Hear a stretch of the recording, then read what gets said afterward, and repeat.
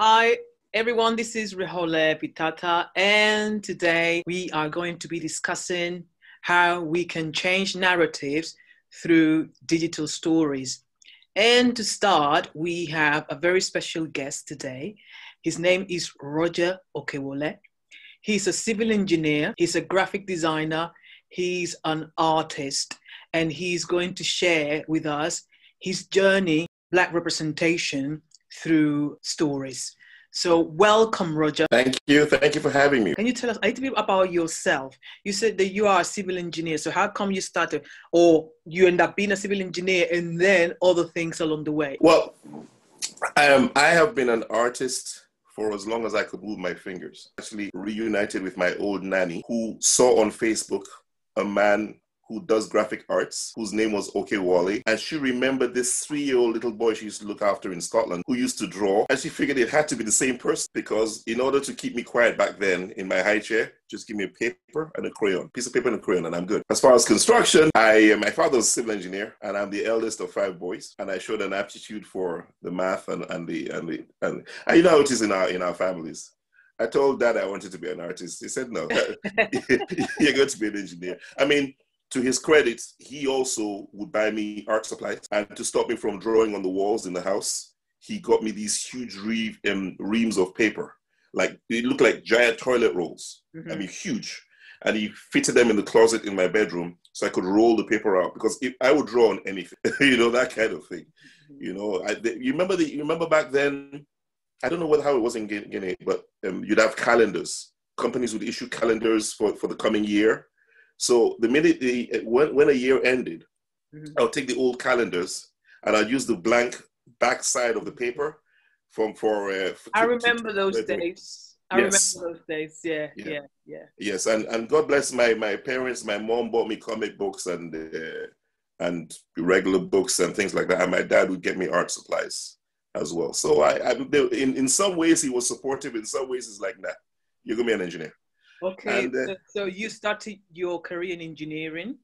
Yes, What were you doing while doing the career or even working as an engineer? So I started out my college degree in Nigeria, in the University of Lagos, and finished it at Temple University in Philadelphia. I've done everything from heavy construction, roads, bridges. I've done airports. I worked at Philadelphia Airport. I've done hospitals, Stony Brook University Hospital in Long Island. Right now, I'm senior project manager on a development on Wall Street in New York. Yeah, so I've done quite a bit in the engineering field. Into how did you transition from that to graphic design and digital and all the animation? Let's go back to college in Nigeria. I was not exactly the best civil engineering student. Mm. There are a number of reasons. Some of them were self-inflicted. And back then, I never gave up on my interests in graphic arts. So even while I was at the University of Lagos, I was one of the few students, at least in my circle, who worked. I used to work as a freelance artist for advertising agencies in summer and sometimes during the term to make some extra pocket money. Going back to your original question, so I even did animation back then. I did animation trials for TV studios and things like that. So I got into animation back then. When I left and came to the States, I was thinking about continuing as an artist and leaving engineering behind, but circumstances dictated that I stay in the engineering, and I did, and I got my degree. The family went through some changes, so I dropped art for a good 10 years. Mm. And in 1991, someone asked me to do some artwork for an interactive card game that they were working on. Movies started coming out, Thor and Captain America and Hulk and all that. And I'm looking at all these things, especially Thor, and I'm saying, okay, this is all very interesting. Mm-hmm. And it's very, very, very, very entertaining.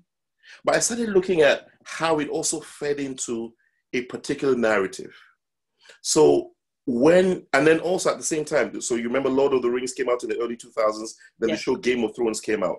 Mm-hmm. Now I'm the nerd who watched every minute of the making of discs of Lord of the Rings. I have watched every single frame or where they show the sketchbooks. I'm that guy. Really? Yes, I am that guy. I don't buy the one DVD of Lord of the Rings. I buy the book with the 5 discs, and I watch every single one. And they are all rooted in a mythologized version of Anglo-Saxon history. It is because the people that made it very smartly rooted it in things that actually existed. Mm-hmm. So they went to people who knew how to make the ancient armor, and they made the armor. And I realized that there is so little of that kind of treatment of my own background, my own ancestry. So you look at Thor, the movie Thor, and this is where the engineering comes in. I look at Asgard, where he lives, and I look at them showing ancient Norse gods living in halls at 100 feet high with polished stone floors, okay, marble columns, you know what I mean? Glass and balustrades with terraced landscaping. Mm-hmm. And you start to understand how, and it's not insidious, it's not done out of evil, it's just normal. And that's the worst kind, when it's normal. The normal selling of a narrative, and how in the mind of someone who does not know anything of their own background, when you contrast that with even the most friendly depiction of an ancient African scene, it suffers by comparison. Somehow counteract that with my own mythologized version of African deities. So what inspired you? I'll tell you what inspired me. A number of things inspired me. One thing inspired me was Stan Lee of Marvel Comics.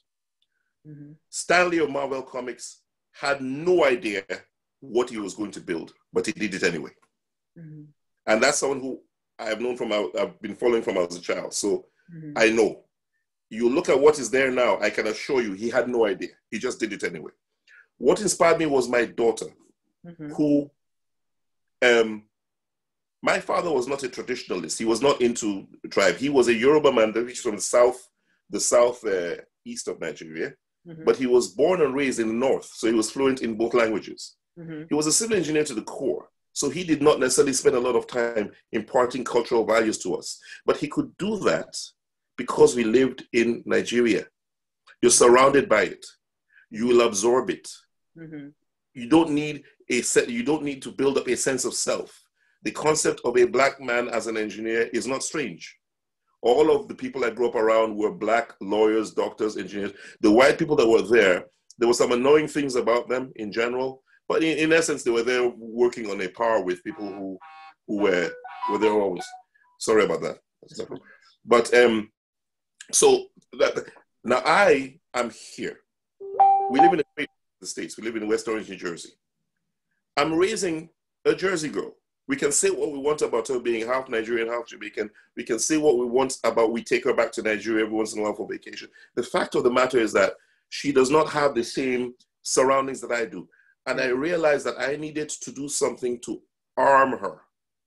I think of this in very militaristic terms. Arm her for the challenges to come. And this is before Donald Trump. Mm-hmm. Okay? And the thing that I'd started it already, but what finally put the nail in the coffin was the Black Panther movie and the reaction to it. I wanted to say that, but I didn't want to assume that. No, you can't assume, because I've been reading Black Panther well before anybody ever thought he'd be in the movie. So he's not a strange character to me. But for many people, that movie was their introduction to him. Mm-hmm. And I was a little troubled I was very conflicted about it. Because on the one hand, it was very nice to see, for obvious reasons, which you don't need to go into. And now we're watching Wakanda, an imaginary country. Mm-hmm. And so much of the stuff is still fantasy. And it was annoying to me. Why? Why was that annoying? It was annoying because I felt that by this point in time, you should have been able to change Wakanda to Zaire. Or Central Africa. So are you saying that Wakanda is more at a subconscious level, and where it could be now at this stage into physical? Yes. Real thing. Spider-Man is in New York. Captain America is from Queens. You know, Black Widow's from Russia. Tony Stark is from Malibu. I never knew that. I never thought about that because I don't know Marvel that way. But I didn't. Now that you mention it that way, it makes sense that the Yes. fictional characters are placed in real places. But then Yes. Black Yes. Panther is fictional and is placed Yes. in In fictional. fact, I'll show you how particular it is. I made a mistake. Uh-huh. Captain America is from Brooklyn. Spider-Man is from Queens. You see, there's that much of a difference. I got them mixed up. Yeah. You know what I mean? So I'm saying to myself, if we can have a situation where you have the Game of Thrones that is also like Lord of the Rings before it, rooted in Anglo-Saxon and Roman and Greek history. Again, even if you're not into it as much as I am, you can watch that show and you can see what the influences are.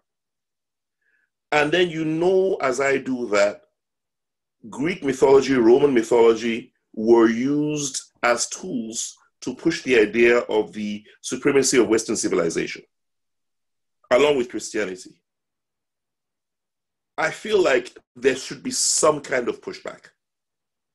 Now, I'm not a politician, so my own area of pushback will never be to go to Nigeria and run for politics and turn things around. Although I would love to be a minister of works over there. People would hate me, but things would get done. But my way of thinking was, why don't I start up a graphics line, t-shirts, posters, that gives the Game of Thrones treatment to some of our own figures. I initially thought of sticking to Nigerian characters because at least I have some familiarity there. But I quickly realized that I needed to expand it to other sub-Saharan areas. Why not all of Africa? Why sub-Saharan? Because the only African deities that get any kind of play on the international stage are Egyptian. And they almost always are co-opted to Caucasian figures. Yeah, they are. And the reason why is because it suits the narrative. At the time when Egypt got onto the world stage, it was ruled by a lady called Cleopatra, who was Greek, because they're the colonial masters there.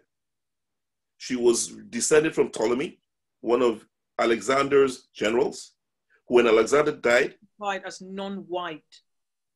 I'm sorry, second, please? She would be classified as non-white.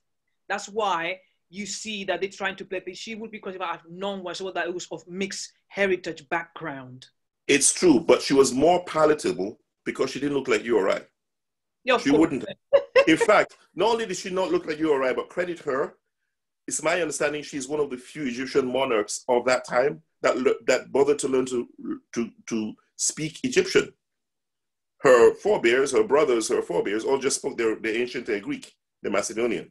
So these are the kind of things that I found out as I was doing research. I take a book on mythology. I'm not exaggerating. The book could be this thick.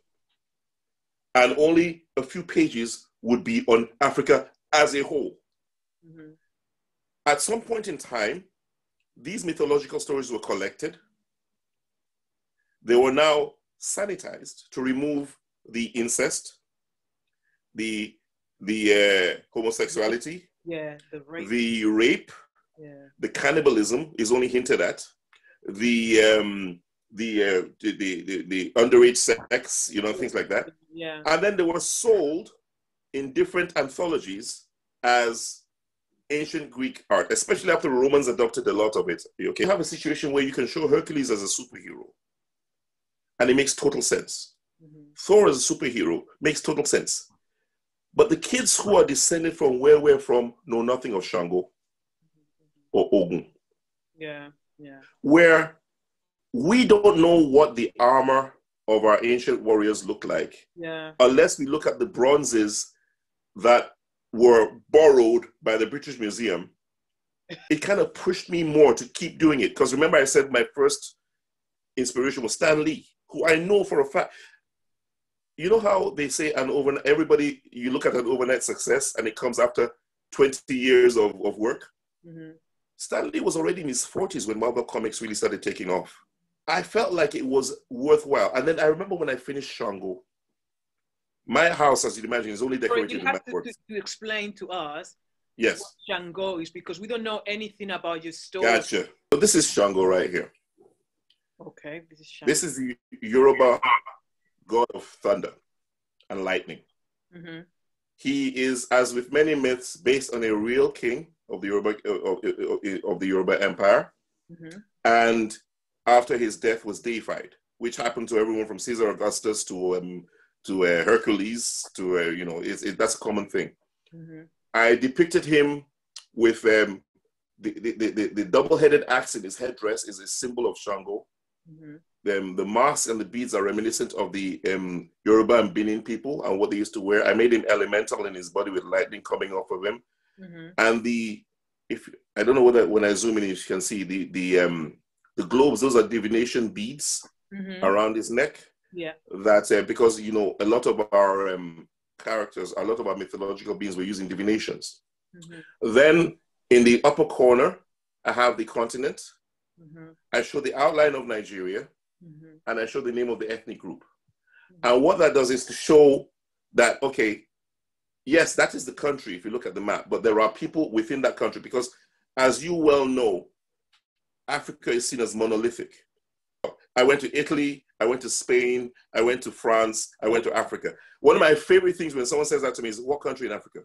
Yeah. And it's amazing how many people cannot answer that question. No, it's funny because I even hear Black people talking about Africa in that way. My daughter who'd been to Nigeria, who was familiar with Nigeria, says to me, what is Yoruba? Now, she knew what it was, but it's probably the first time she's actually written out. Mm-hmm.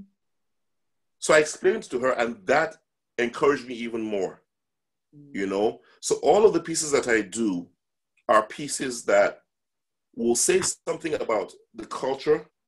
They will say something about the original ethnic group. They will talk to the boundaries of the area, but they also are supposed to prompt questions. So, for example, if someone comes to me, I did Yemoja, who is a water goddess from West Africa, primarily Nigeria. Mm-hmm. And she also, as with many things with slavery, worship of Yemoja transported to Cuba, areas of Brazil and the West Indies, and has been conflated with the Black Virgin Mary that you'll see every once in a while. So, of course, one thing an artist always has to weather is criticism. And people are like, well, why does she have an afro? Well, why is she sitting like that? Why isn't she dressed like an old African woman? And my answer is, how many conversations have you ever had about Yemoja? The answer is usually none.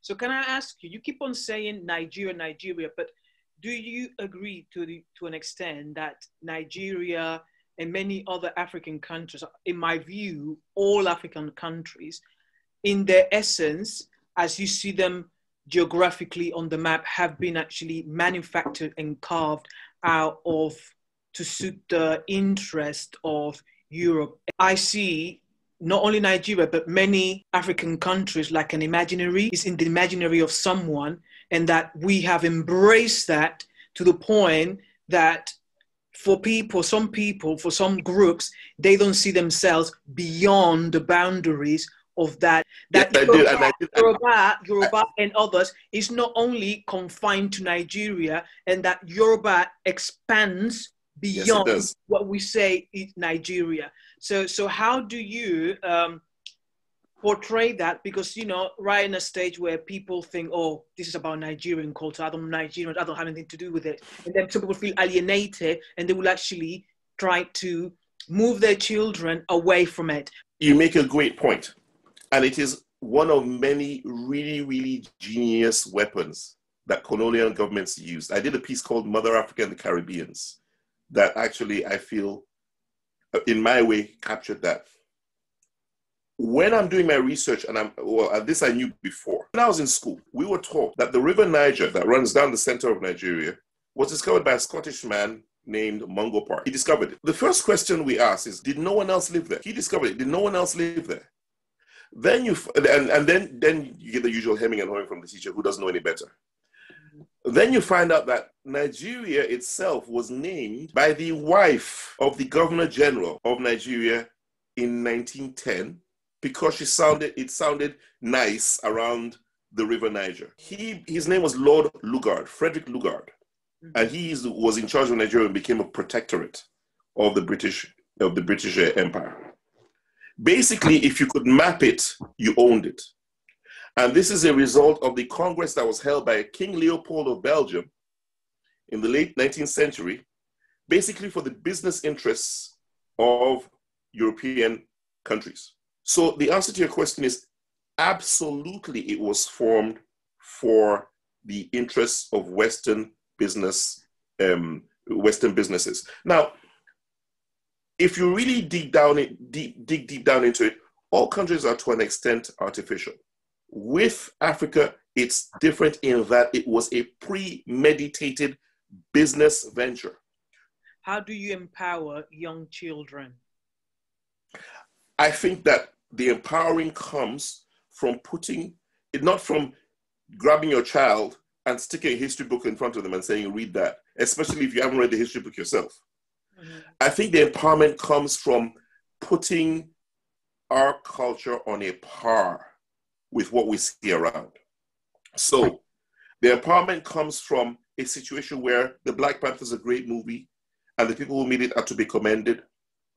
But let's do something on another Shaka Zulu. Remember they did a Shaka Zulu mini-series a while ago. This is an age where nobody reads. Everybody wants to be on Instagram, Facebook, TikTok. If you're going to portray something, yes, it's all very well to show yourself. They have these pictures, they'll show people walking with the calabash on their head and wearing the native thing, oh yes, I'm going back to my roots. Fine. If there's one thing Wakanda did was it really transposed that to a more futuristic setting. Let's do that. Mm-hmm. Let's not apologize or paper over what are perceived as deficiencies. Let's polish them up and let's display them as virtues. I think in my own small part, having a t-shirt with Mami Water is like mermaids. Yeah, okay? Yeah. Yes. There's a song. Oh, it's not the song. No, I don't. I remember the song. There was this albino African man that sang that song. Back in the day, there was this music project, you know, where many artists around the world, they create a song that never ends. And within that song, there was this man singing Mami Water. Okay, there you go. Yeah. Mami Water is one figure that is, as far as I know, all up and down the eastern coasts of Africa. Is in the West Indies and is in areas of South America as well. And so let's make a t-shirt of her. Let's for every Thor depiction that's out there, and I love the Thor depictions, let's have Shango out there as well. If you're going to talk about Zeus, talk about Orunmila. Mm-hmm. Okay. Another thing I'm doing is there's a book called The History of the Yorubas. And again, I only try and focus on what I know myself. And I'm illustrating it. I don't have a publisher. I don't have anything. I'm doing the illustrations and I'm hoping that one day it'll grab someone's interest to do it. I did some research. I found out of a goddess called Asaseya, who's a Ghanaian fertility goddess, and her husband Nyame, a sky god. And I depicted them as a loving couple. You know, maybe get that on greeting cards and things like that. You know what I mean? Things like that. It's just things to get the talk going that there was something before. There was something before 1960 when you got independence. You know, there was something before slavery, because even some well-educated folk, it's not difficult to feel like some people think that, oh, there was slavery, then we got independence, and now we had, no, there was stuff before that. Thing has been the damage done so far, you know, because what you're talking about, you know, I was not brought up with, and many young people, well, people my age, you know, we never saw Black people in comics. I don't remember seeing it. Well, I was old. I was like in my 20s. First came across the Black Panther. Can you believe? You know. So, wow. So what do you think is the damage? Yeah.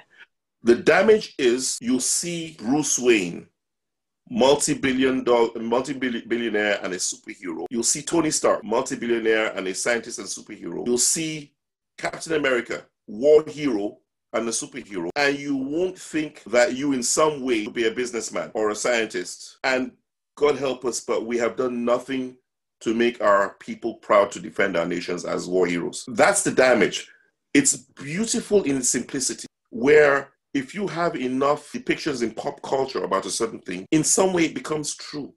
Mm-hmm. So King Arthur, who is based on an ancient king who was probably just a tribal chief somewhere and has been elevated to this great king of a unified England, which is a complete myth, and then was made into a poem hundreds of years later, has now become some kind of symbol of English purity. You know, but the funny thing is that the new version that I saw on Amazon includes a black person as the magician, as as As Merlin. Merlin, it's that's all well and good.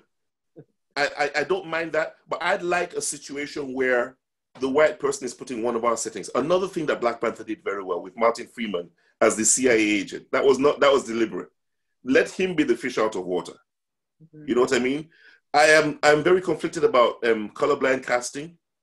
I'd rather have yes, where you have Merlin should be white, but you make him black. Okay. I'd rather have a situation where make it authentic, but change the setting. Something that I find really interesting. There were black people walking in Europe during medieval times. Of course. And they're really interesting that when you look at Game of the Thrones, but by the way, I don't watch Game of the Thrones, but when you watch all this medieval stuff, you are not there. And I always wondered how come they would say everyone agrees that the first civilization started in Africa, but then they want to confine that civilization to that continent. And like, as you said, monolithic, that doesn't move, doesn't go anywhere, doesn't do anything. On the whole, we are, there's an element of it that's self-inflicted, but understandable, because the whole concept of Western being better is deeply ingrained in our people. Mm-hmm. Deeply ingrained. Even in the movies. It's in the movies, as you said. Even in the movies. So so West is better. And so there is not that push to say, okay, yes, you had King Arthur, and we had this. We had Orunmila. Yeah. We had, you know what I mean? And where's these are three of the Yoruba kings that were descended from the first person to found the Yoruba Empire. Mm-hmm. I based this armor off of the bronzes that are at the British Museum. I'm not an expert in armor. And the idea behind it is just to show that there were things that were going on before. And the idea is to kind of expand upon this to the same kind of popular culture treatment that the Knights of the Round Table get. Mm-hmm. It doesn't seem like it's important until you realize that there's any number of kids who know Sir Lancelot more than they know Olupo. I talked to you earlier about Asaseya Nyame from the Bono people. Okay? Again, I have the ethnic group and the continent there. She's a fertility goddess, she's a sky god. Okay. Is she from the Akan culture? I'm sorry? Is she from the Akan culture? The Bono culture. I believe the Akan and the Bono are mixed. I'm not certain.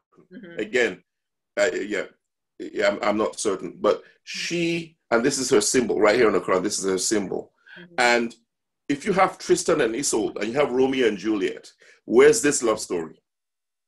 Mm-hmm. You know what I mean? Where is this story? Mm-hmm. Why do I know more about Tristan and Isolde than I know about Asaseya and Nyame? Mm-hmm. Okay.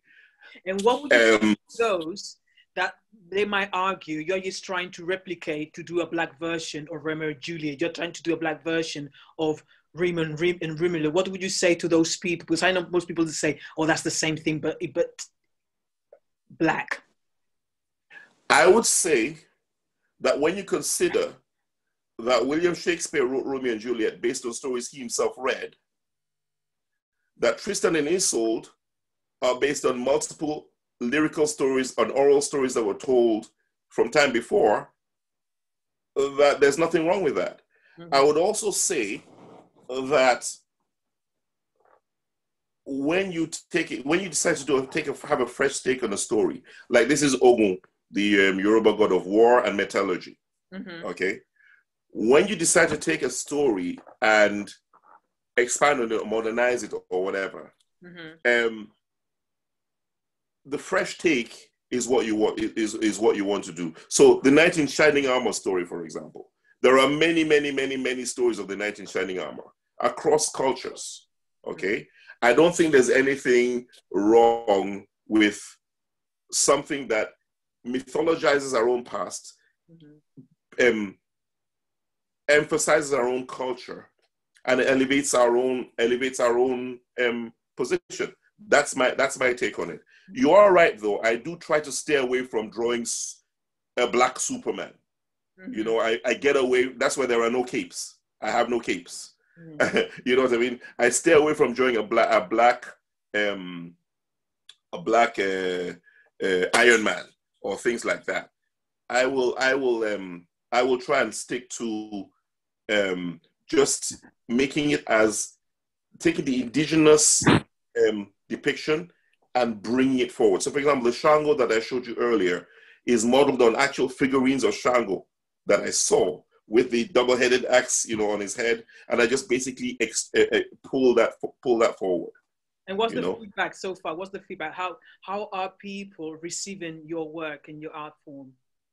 It's interesting because when I exhibit, I get as many questions as I get a lot more questions and criticisms, and I get a lot of people who thought they knew and don't know. And keep in mind, and I need to emphasize this, I do not claim to be any kind of cultural expert whatsoever. I am not. I'm just an artist. I like to draw. Okay? When I exhibit, when I show Mother Africa and the Caribbeans, it's actually a big piece. Mm-hmm. When I show that piece, and I show King Leopold, I've got pictures of King Leopold. When I show, I put the logos for the different Western businesses that benefited from the carving up of Africa. There are lots of folk who find it genuinely interesting, and I'm not doing it to create a sense of outrage. I'm just doing it to inform. I'm not doing it to create a sense of anger or to look for reparations or anything, just so that you know. And the overwhelming thing I get, the overwhelming reaction I get is questions. By far, the majority of reactions I get is questions. And I'm very quick to say what I know based on my research of the piece, and what I don't know, in the hopes that the interest is enough for the person to go and do their own research. You know? And I think what I would love is for someone to see my stuff and to want to take it to another level. So like who? Give us an example. Who do you think? Who would you like to approach? So here's the example I'll give you. You know the movie Gladiator? Yeah, yeah. I love that movie. Yeah.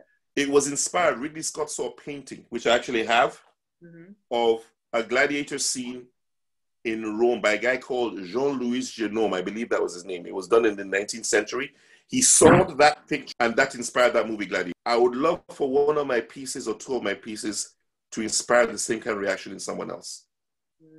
That's what I would like.